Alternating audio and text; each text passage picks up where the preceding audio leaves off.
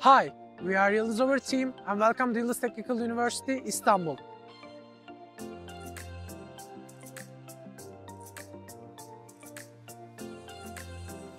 Yıldız Rover is an interdisciplinary robotics team gathered under the University Club Spark, which aims to represent and promote Yıldız Technical University and Turkey at an international level with their future-oriented project. The team was established in July 2020. The team has participated in many competitions since last year, such as European Rover Challenge, and has ranked 22nd among teams from all over the world. Yıldız Rover was also qualified to compete as a finalist in the agriculture unmanned land vehicle category at Technofest and achieved the third place as a result of the performance of its vehicles in the field. Yıldız Rover is currently competing in the University Rover Challenge, the European Rover Challenge, and Technofest, along with the Anatolian Rover Challenge. Our rover's modular chassis is made of this aluminum, which is durable, reliable, and allows us to make configurations between missions. We use 20 to 20 mm light and durable 6000 series T-slot aluminum profile that provides ease of modification. The rover has a length of 1100 mm, a weight of 800 mm, and a height of 1000 mm. The differential bar mechanism was designed so that at least one wheel on both sides of the rover is constantly in contact with the ground on rough terrain. In addition, lightweight and high-strength carbon fiber composite tubes were preferred for the legs which connect the wheel and chassis and differential bar mechanism. The specially designed tire, which was inspired by current airless tire studies in automotive industry, produced with a TP refillment, as it is less costly and accessible than other manufacturing methods. Horizontal threads were formed on the tire surface to keep the traction at the optimum level in rough terrain conditions. Inspired by tractor wheels, vertical threads were added to the right and left ends of the tire to prevent the rover from spinning if the soil was moist.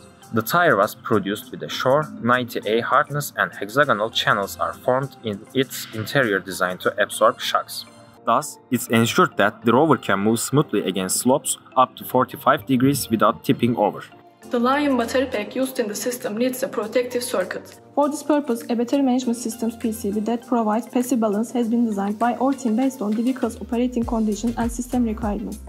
The energy taken from the battery is transferred to the relevant electronic equipment by adjusting the appropriate voltage values, thanks to the power distribution PCB. In order to protect the components in the circuit, there is a current sensor at the input of power distribution's PCB, and it cuts the current flowing through the circuit in case that may damage the rover's electronic systems. Motor driver circuits have been designed by the electronics team to drive DC brushed motors equipped with magnetic actuators. These PCBs, which contain the H-bridge structure, are used in our system. Rover's electronic system is divided into three main parts. These are manipulators, mobility, and science mechanism. In wireless communication, 2.4 GHz rocket and 2 access point with TCP/IP modules are used. Thanks to the system, information exchange is provided between the ground system and the rover. Omnidirectional antennas used to avoid positional disadvantage have also increased the communication distance and enabled this range to be up to 1 km. 6 series and 10 parallel lithium-ion battery pack was used to high current equipment such as leader, EGX, and motors on the rover. Easily accessible and emergency stop button was placed on the rover that will shut it down under any circumstances. For visualizing the obtained data, our designed user interface is coded on Flutter, considering simple usage and sustainability. Our rover uses the HTTP protocol to send data to a port we want from a local host. Then the data is transferred to the interface by pulling from the selected port. As a backup plan, connection of Flutter with ROS can be performed with the ROSLib plugin to enable the usage of the ROS topics with the ROS syntax in Flutter. Our rover uses the HTTP protocol to send data to a port we want from a local host. Then the data is transferred to the interface by pulling from the selected port. As a backup plan, connection of Flutter with ROS can be performed with the ROSLab plugin to enable the usage of the ROS topics. 3D OSTER, OS1 LiDAR and Z2 stereo camera were used to provide localization in small areas, whereas Pixhawk development kit here 3 GNSS module were used in larger areas. The rover maps its environment during the movement action thanks to the lidar and the stereo camera with the odometer data. The best route to the selected destination point is dynamically calculated according to the changing environment around the rover. The rover must be able to compare its location with the target point to draw a path to the GPS location which is given at the beginnings of missions. The rover can map scanned area and avoid the obstacles on the road, while reaching the destination on created path. After reaching the target point, the rover recognizes the Aruco markers and positions itself.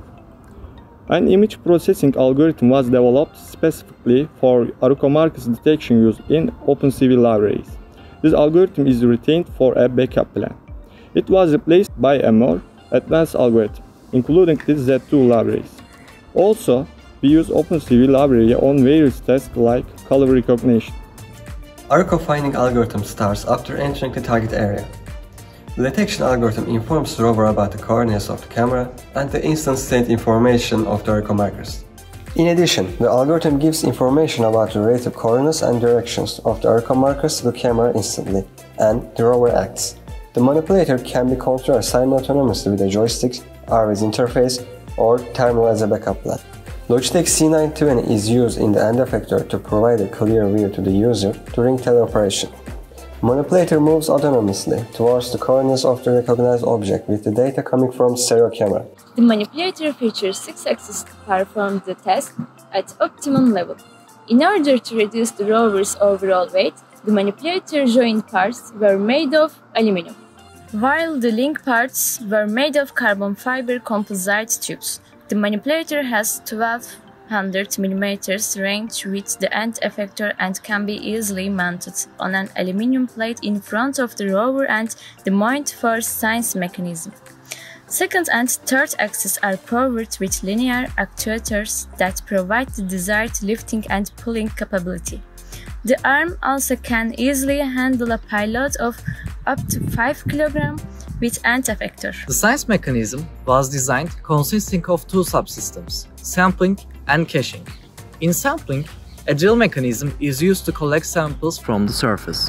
The drill has 600 mm of length and it's able to take samples from a depth of 100 mm in soil.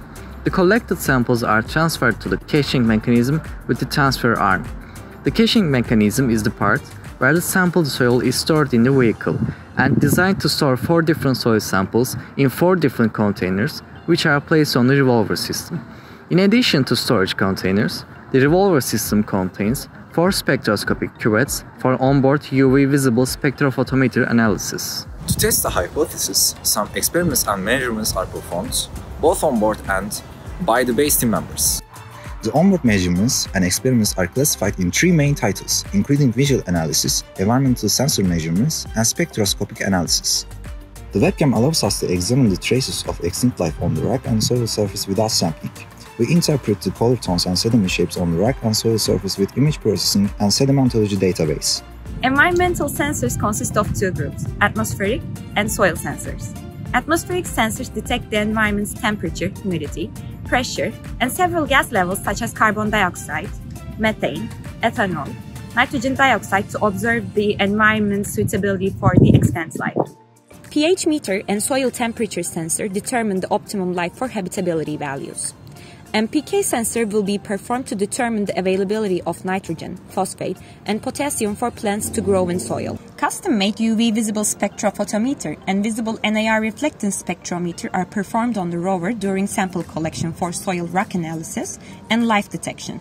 The soil that is prepared by the judges will be tested with colorimetric tests, in addition to spectroscopic analysis and sensor measurements, which are performed while strolling. To detect the existence of lipid and protein in the soil, chemical tests are used. Bradford assay detects the peptide bonds, and Sweden 3 assay changes color in existence of lipids after strolling.